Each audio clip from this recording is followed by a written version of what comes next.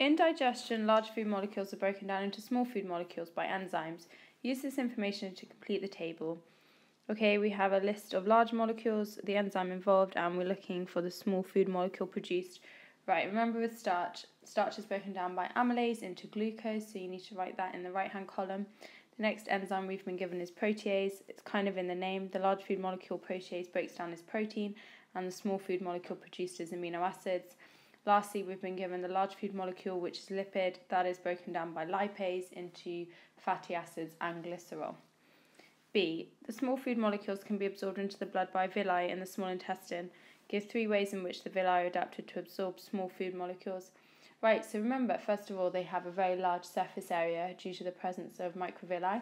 They're very thin, which means that there's a very short diffusion distance, and they have a plentiful supply of blood capillaries.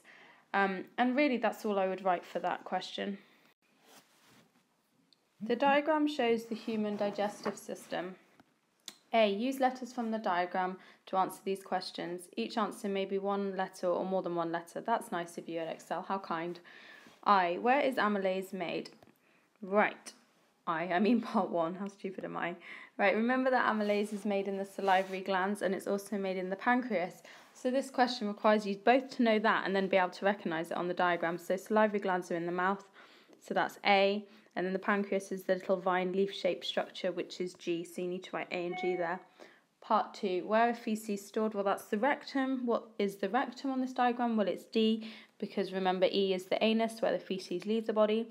3. Where is protein digested? Right, proteins are digested in both the stomach and the small intestine. So you're looking for the sac stomach, which is B, the small intestine, which is F. So you need to write B and F there. These questions are mean.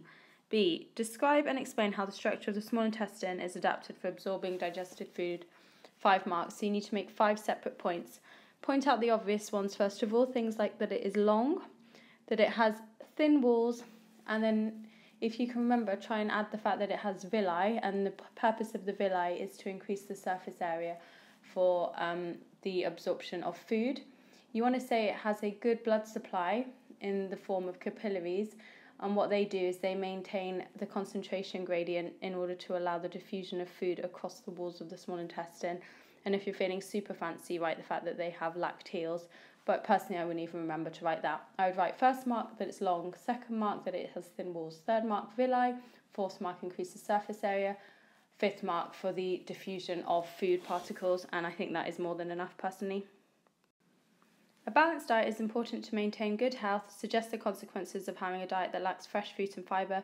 Right, split your answer into 2 because it's 2 marks. So the lack of fresh fruit, you could say lack of vitamin C would lead to scurvy.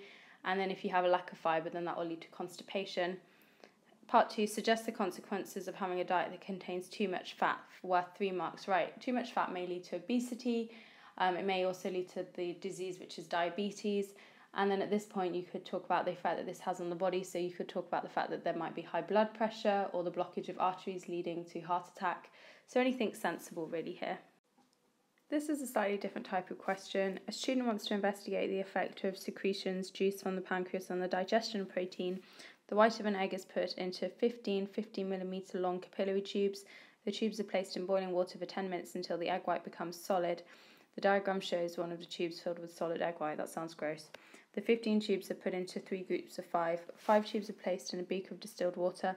5 tubes are placed into a beaker of juice from the pancreas. 5 tubes are placed into a beaker of juice from the pancreas that has been boiled. After 3 hours, the length of the boiled egg white in each tube is measured in millimetres. The results are shown in the table. Right, A, part 1. Give the dependent variable in this experiment. Remember, this is the thing that you are measuring, and the thing you are measuring is obviously the length of the boiled egg white. Make sure you write length in order to get the mark. Part 2, give 2 reasons why the results obtained by the student are reliable. Remember, if they ask you about reliability, you're going to be talking about repeats. So for your first mark, say that they repeated the experiment, and for the second mark, say that they found no anomalies. And remember, an anomaly is just like an odd one out, caused by some kind of error.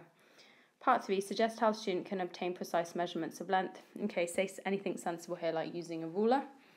B, part 1, explain the difference in the results obtained in distilled water compared to juice from the pancreas. Okay, I'm looking at the distilled water, where the length of the boiled egg white stays the same, it's 50 and the juice from the pancreas where it has decreased rapidly to 14, approximately 14, and we need to explain the difference. So rather than stating what we see, we need to say why, and you need to say that in the distilled water there is no enzyme, so that no digestion can take place. Part 2, explain the difference in the results obtained in pancreas juice compared to boiled juice from the pancreas. Okay, we're again providing an explanation, and we can see that the boiled juice from the pancreas, everything stayed at 50. The juice from the pancreas, everything has decreased. Why? Well, we're going to have to talk about enzymes at this point, because boiling should immediately be flagging up enzyme. And so what you need to say here is in the boiled pancreas juice that the enzyme has been denatured, so the active site changed shape due to the high temperatures involved. C, suggest how you can modify this investigation to find out the effect of pH on protein digestion by pancreas juice. Right, gosh, these questions are tricky. Use your common sense again. So this time just say a range of different things you could do in order to carry out the experiment. So the first thing you could say is use a range of pH.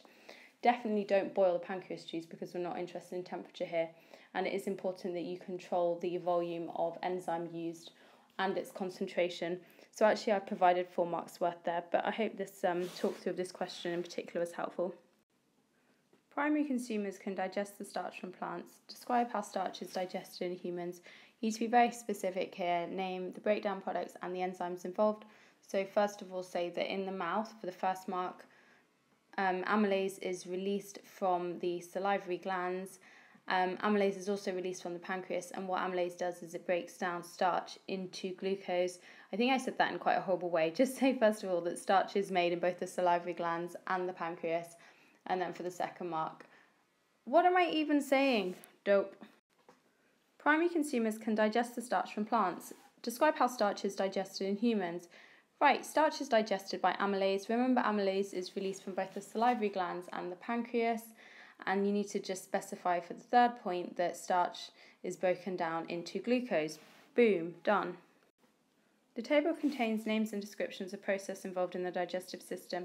Complete the table by filling in the missing names and descriptions. You need to be very, very specific and scientific with the name of these processes, FYI. So the first description of process is food enters the mouth, and you need to write here, this is called ingestion. Right, digestion, what is the description of this process, where you need to say here that it's the breakdown of large insoluble molecules into small soluble ones. Okay, our next clue, small food molecules move from the small intestine into the blood. Well, this is absorption. Next description, small food molecules are used to build large molecules. Gosh, this is hard. It's assimilation. You need to learn that definition for sure. And then lastly, digestion. Gosh, they're being so fussy here. What they actually mean is to do with pooing, but obviously you can't write that. So you need to say the removal of feces. And in order to make sure you get the full mark, you need to say the removal of feces from the anus. B, describe the process of digestion in the mouth. Okay, very similar to what I was just answering. Remember that amylase is produced from the salivary glands. Amylase breaks down starch into glucose. And then remember, although that is chemical digestion, there's another form of digestion occurring in the mouth, which is mechanical digestion or physical digestion due to the teeth chewing. C, a student carried out some food tests on 2 samples of food, A and B. The table shows the results. Okay, we have sample A. They used iodine solution, so we know we're testing for starch. And we see blue-black, which tells us, yes, starch is present. B, Benedict's. The colour seen after adding the reagent is brick red. Remember, Benedict's test for glucose. So if brick red is seen, we know that glucose is present. It's really good to always get a feel of where the question's going, so it's less of a shock. The student concluded that both samples of the food contain carbohydrates. Do you agree with this conclusion? Give reasons for your answer. Yes, I do. Why? Because I know that A is starch and B is glucose, and that's all you need to say there. 1. Lipase is an enzyme that digests fat. Complete the equation to show the digestion of fat. Use the correct answer from the box. Fat plus lipase produces fatty acids and glycerol, so you need to circle the middle one. Actually, no, you need to write it in the box, in the dotted lines. What am I saying? Part 2, name one organ that makes lipase. Okay, you could write here either pancreas or the small intestine. B, some students investigated the effect of bile on the digestion of fat by lipase. The students, 1, mixed milk and bile in a beaker. 2, put the pH sensor with pH meter into the beaker. 3, added lipase. 4, recorded the pH. 5, repeated steps 1 to 4 but used water instead of bile. Suggest 2 variables that the students should have controlled in this investigation. Okay, you can pick from many, many options here. You could have said the type of milk, the volume of milk, the volume of lipase, the concentration of lipase, or the temperature. So lots of things to pick from there. 1C, figure 1 shows the student's results. Right, okay, we can see that the pH has decreased far more rapidly with bile compared with water. 1C, part 1, why did the pH decrease in both investigations? Right, what you want to write here is because fatty acids were produced, and remember acids result in a decrease in pH. So just write that for me there. C, part 2, bile helps lipase to digest fat. What evidence is there in figure 1 to support this conclusion? Right, if we look back at figure 1, we can see that there was a faster reaction with bile. And that's all you need to say, nothing more complicated than that. Right, I think this is the last question I'm going to talk through before you all get so bored. Question 1, some students investigated the effect of pH on the digestion of boiled egg white by an enzyme called pepsin. Egg white contains protein. The students put a glass tube containing boiled egg white into a test tube. They added a solution containing pepsin at pH 7. They set up 6 more tubes with solutions of pepsin at different pH values, and they left the tubes for 24 hours at room temperature. Right, okay, in figure 1 at the start we can see it's 50 millimeters long, and then 24 hours later it has shortened. Name the product of protein digestion. Product is basically just saying what proteins get broken into, and the answer there is amino acids. 1A, part 2, what type of enzyme digests protein? Well, that's protease. 1B, the egg white in each tube was 50 millimeters long at the start of the investigation, and then we can see it gets shorter dependent on the pH. At which pH did the pepsin work best? You're looking for the shortest length and the pH which was responsible, and we can see the shortest length is 20, so therefore the pH here is 2. Part 2, the answer you gave in B part 1 may not be the exact pH at which pepsin works best. What could the students do to find a more accurate value for this pH? Well, first of all, they could repeat it, and the second thing they could do is use smaller pH intervals between pH 1 and 3, for example. 1B part 3, there was no change in the length of the egg white from pH 5 to 7. Why? Well, what things are really fussy? Well, enzymes are super fussy about pH, and so if they're at the incorrect pH, then the enzyme will denature and will no longer fit into its substrate because the active site has changed shape. 1C, pepsin is made by the stomach. Name the acid made by the stomach which allows pepsin to work well. Well, that is hydrochloric acid.